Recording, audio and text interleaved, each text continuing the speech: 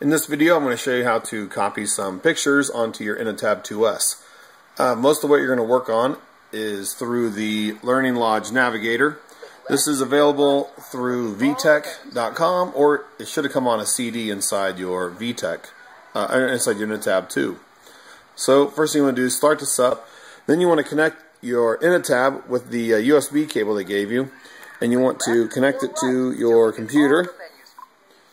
And when you connect it, the picture that's on the Innotab should go away and start looking like this. It says connected to computer. Then your computer should recognize that it's connected, and it should, hopefully, start figuring it out.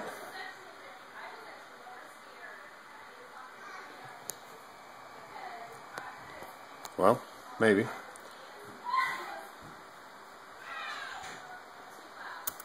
We'll go ahead and click on the Innotab 2S and the kid. Oh, there it comes. I should have waited just a second more.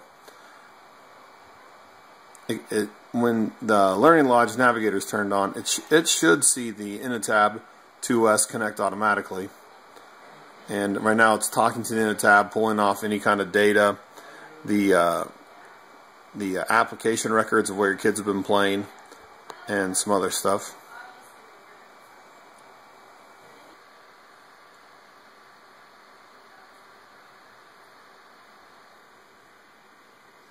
Still says connected to computer. Still says loading. Oh, there we go. Alright, over here on the left side, you want to click on File Manager. And this thing does not like to focus close, but click on File Manager.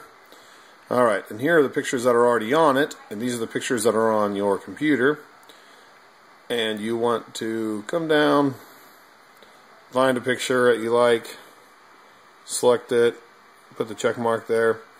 Put the check mark beside a couple more, and let's see. So then once you have all the ones selected that you like, then you hit this arrow, and the right arrow, and it pushes it over to the Innotab, and there the transfer begins. And now they should be over here on the Innotab. Now up here at the top, it tells you how much space you have free to add, and usually this green represents how much space you have left, so this one has quite a bit of space left. Then you can see all your pictures here. And so once you turn your Innotab back on, they should be there. So I'll go ahead and do that. Go ahead and hit the home button to get out of there. We'll unplug the Innotab.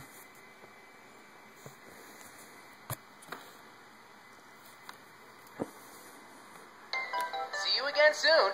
Turn it off so it gets out of the computer mode. Turn it back on.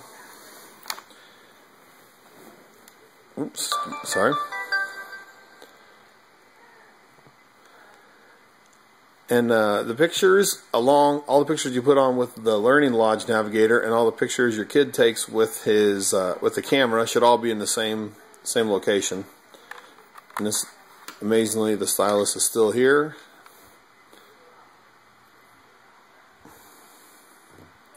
Has not been lost yet. Unbelievable. Touch your name to and make sure you touch the same account that you chose on the computer, otherwise your pictures may not show up.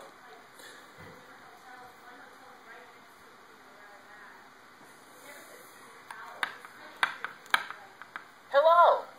Alright, we'll go over to the Photos section, the Photos app. And then all the photos you selected should be on here. Now if you select one, it's going to go a lot faster than if you select 100. Oh yeah, here's one of them.